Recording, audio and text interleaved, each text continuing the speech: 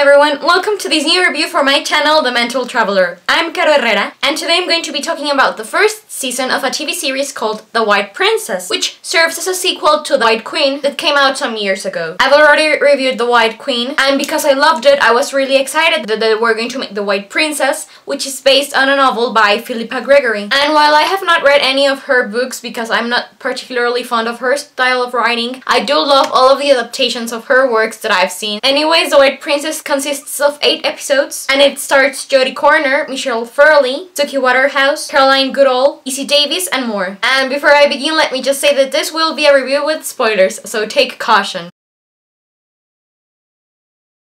I wasn't really familiar with the War of the Roses some 6 months ago. I discovered The White Queen, and as an Anglophile and a history lover, it took me no time to fall in love with that time period. And it took me even less to become a Ricardian, which means that I am a supporter of Richard III. And even though at the end of The White Queen we see him dying, and I hate all the Tudor propaganda that came instantly afterwards, it tried to credit Richard as this evil tyrant. I wanted to see The White Princess because I was interested how the aftermath of his death was handled and what came afterwards.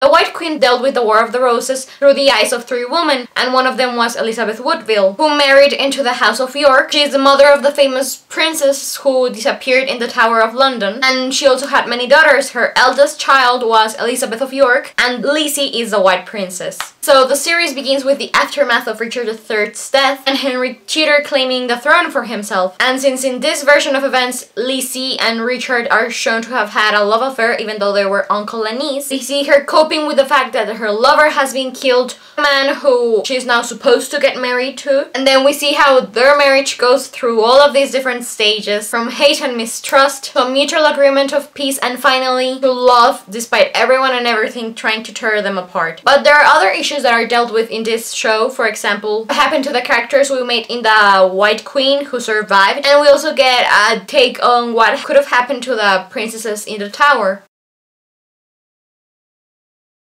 I give The White Princess a 5 out of 5 stars review because even though it's not historically accurate, I really enjoyed it. The cast did a great job and the storylines were really entertaining. So if I had to choose, I prefer The White Queen to The White Princess. Still, this one was a worthy successor. I enjoyed how it made me feel empathy with a lot of characters, even though they were on opposing side of the conflict, and it was great seeing some actors reprising their roles from The White Queen in The White Princess. And I am glad because I feel it's a story that's not as well known as what came before it and after it. It's nice to see productions that don't always deal with the same people. For The White Princess, it was The War of the Roses. And after there comes her son, Henry VIII, and we've already seen dozens of versions of what happened with him. And finally, despite me being a fan of Richard III, and regardless of the fact whether his niece was really infatuated with him or not, I couldn't help but feel a little bit drawn to the marriage between Henry Tudor and Elizabeth of York. Henry was really nice and likable here. Now, even though from some things I've read, he wasn't really like that in real life, in a lot of respects, I could still appreciate what we were being presented with. Season 2 of The White Princess has not yet been announced, but I hope that they do make it because there is still material they could use for it. It could even end with Henry VIII becoming king. But for the moment, this is all I have to say about The White Princess. Thank you very much for watching my review of it. Let me know if you liked it or not because I would love to discuss it with you. In the description box below you can find links to my review of The White Queen as well as a link to the IMDB page for The White Princess. I'm Caro Herrera, the Mental Traveler, and may you have a wonderful day.